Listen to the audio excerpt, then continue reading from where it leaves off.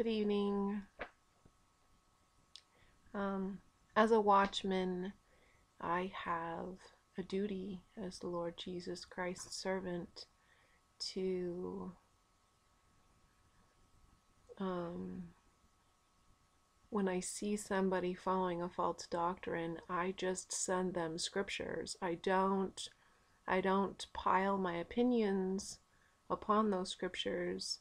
I just tell them to please consider and discern, put some thought into what you're reading in the Bible, and to please stop listening to man. Isaiah 2:22, that most people will mislead you and deceive you. That's why the Bible warns you to not listen to man.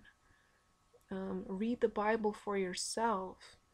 And the reason, a large reason why I take concern is not because of the scripture that I'm about to read.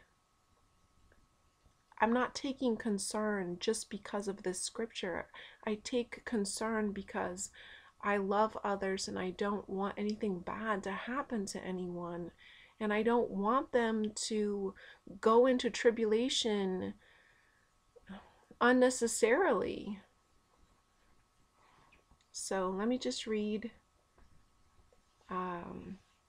Ezekiel chapter 3, verses 18 and 19. Again, that's Ezekiel chapter 3, verses 18 and 19.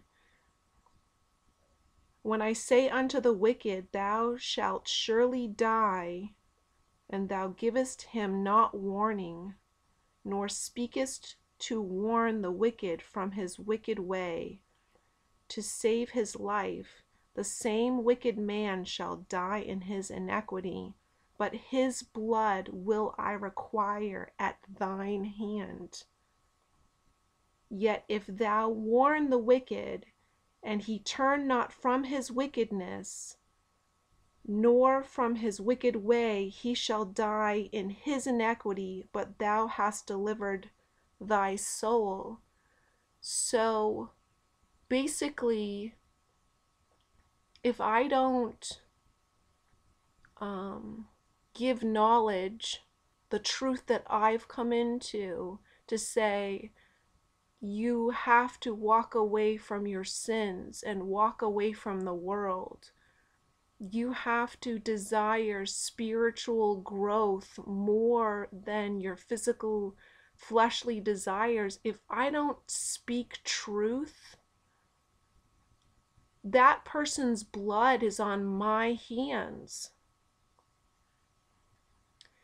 And I take that very seriously.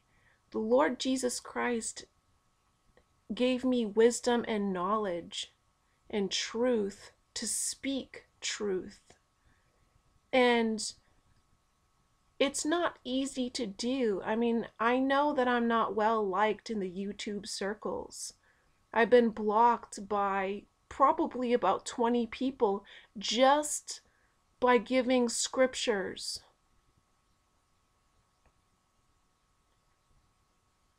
Why block somebody who lays down scriptures to contradict their lies? Because they see that it contradicts what they say. They cannot argue with what the Bible says. So instead, they block those who are speaking truth. And what's crazy is what they don't understand. It's not just their soul that's on the line. Because they blocked truth and they put a stumbling block in front of the lambs that are following them instead of the Lord Jesus Christ, they're responsible for other people's lives too. So It doesn't really matter how you look at it, they're murderers. They are murderers. I really don't know how some people can sleep at night.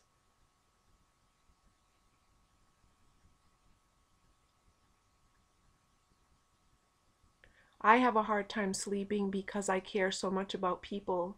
I feel like what I'm trying to do is definitely being overshadowed by those who are tickling other people's ears and telling them what they want to hear. I've never been the type of person in my whole life, really, to tell people what they want to hear. I pretty much lay stuff out, and I've kind of been like that my whole life because I don't want somebody to bullshit with me, so I don't really bullshit with others. You know, I'm kind and tactful, but I don't forcefully give my opinion upon others. But as a servant of the Lord Jesus Christ, it's not about me and it's not about my opinions. It's about truth. It's about giving scriptures to tell you this is how you're going to get the hell out of here.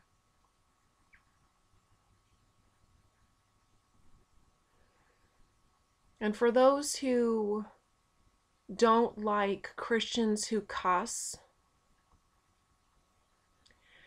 being a true follower of Jesus Christ really doesn't have much to do with me saying hell or damn or shit or what have you. And if you're going to focus on something so silly and so insignificant, I'm talking about something that's extremely serious. Your eternal soul. Your eternal soul is either going to be eternally damned, which that's the wide path to destruction that most people are following, or eternal life, which is a narrow remnant. Not very many people are going down that road. So you should question if the Bible says remnant and you see 10,000, 20,000, 100,000 people following a certain person, you would think logically that,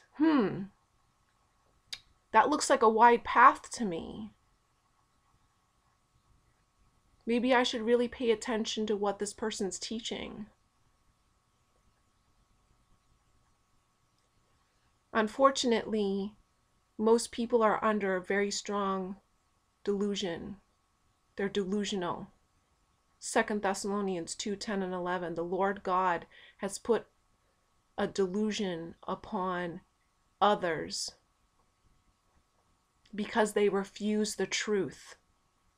Because they refuse the truth and want to believe the lies of this world, you are under a strong delusion.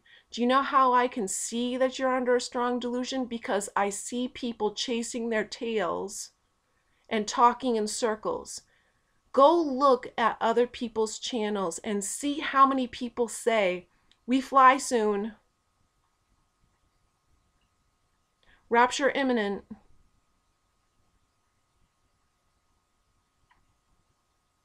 A lot of people, "We fly soon." It's like a catchy thing because they're under a strong delusion. I'm not saying that we're not in the season. We are in the season.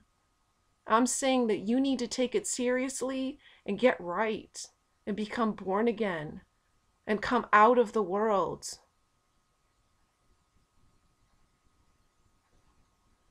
This is not time to mess around and say, "Oh, I'll kind of follow Jesus Christ, but I feel like keeping one foot in the world and staying in the world," because you can't serve two masters. And that sin is enslaving you, and it's going to keep you here. So I'm sorry this is like really in your face, but there's such an urgency.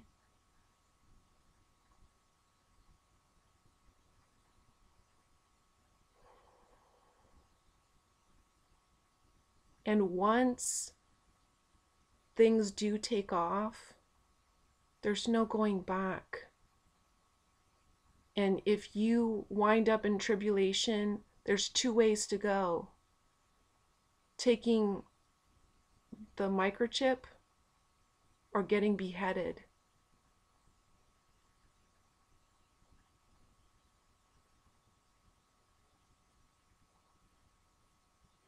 And from what I've heard a few others say, when you take that microchip and you're connected to the hive mind, you can no longer repent. You won't have the ability to repent, and you won't remember Jesus Christ. Go ask Google, or go ask,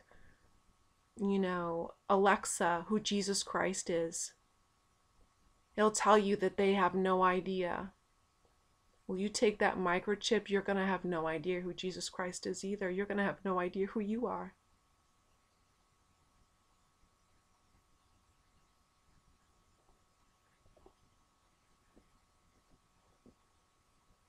I make these videos because I care about people. Not to just blow hot air. I don't ask for money. I don't ask for anything.